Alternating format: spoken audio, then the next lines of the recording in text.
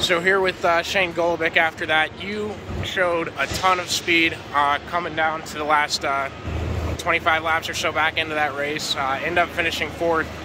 Is that your career best here? Yeah. I ran 7th with the Wilkies. I don't know what year that was. A long time ago though. So yeah, that's my best finish. Really wanted to get to the podium, or I actually thought there for a little while I might have a shot to win it. Got to third, and I was kind of hoping Logan and Tanner would get to racing a little bit. They kind of just played nice, and Logan made a lot of good decisions, kind of searching the racetrack, maintaining speed while doing it. He didn't really make many mistakes, and when he did, they were small and not enough to really get me going, to get a run at them. And Tanner just played really nice. And I don't know, I guess I was just kind of banking on those two getting to racing really hard, and maybe I'd be able to sneak by on the bottom. And, maybe find if I kind of had a good feeling he had rubber around the bottom, and I was hoping to be the first to find it, but those guys both did a good job just running smart races, and they found it. At that point, it's kind of just race over. So, but yeah, my car was really good. Driver did not do a good job to start. It's kept getting tight through the center 1 and 2, and losing the nose. Let a few guys back. I think I was back to like 8th at one point. And then started picking some guys off. Got back up to 3rd there for a little bit. Thought we had a shot. Just couldn't finish it off. But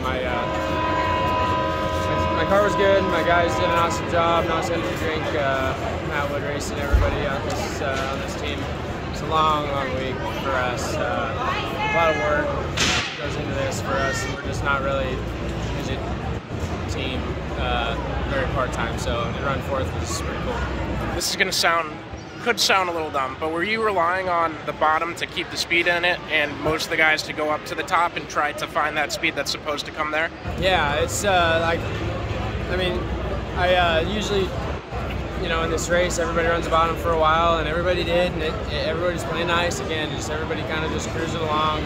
People started switching, and by that time I had struggled on the bottom enough to where I was kind of getting frustrated.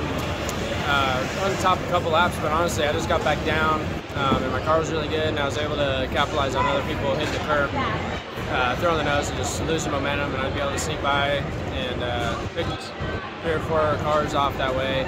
So, and I felt like I was reeling the leaders in, or at least keeping pace with them. So I just committed, and was hoping, with the way the track's been the last few nights, and then even tonight, throughout the season, these and everything. Rubber was laying, and it was laying quick, and I wanted to be the first to find it, and I wasn't, and those guys ahead of me just did a good job. Hats off to them. What are your plans for 2023? Can we expect any surprises? Oh man, I have no idea. It's like I said, this deal requires a lot of time and effort at the end of the year to get all this stuff ready, get it all back here. I haven't even had time to look at sprint car stuff, think about sprint car stuff. Got a lot of work to do to get the cars ready and built, all that. I haven't even had a chance to work on them, but I would expect us to just kind of do what we always do, is just kind of hit and miss whatever races we want. Don't really run points anywhere or anything, but you kind of just never know where we'll end up. I'm sure we'll venture off your way to the Midwest a little bit, like around Nationals time, like we normally do, and run a lot of California and Washington, Oregon, all that stuff on the West Coast. Now, you're a big 49ers fan. I got one last question. I'm sitting here wearing the Iowa State hat. Is Brock Purdy the greatest quarterback of all time? He is. I love that guy. Man, he's got ice in his veins. He's cool. Seems like a cool dude. And, yeah, he performed again tonight. So, yeah, happy to have him for sure. And he's filling some shoes. Jimmy G always did a great job, but I kind of think we call him BCB, but he's got some flair to him. All right, guys, that's Shane Golobic. You can catch him a ton in California this year. We'll be covering him, and he's sure to make some noise out there. Yeah.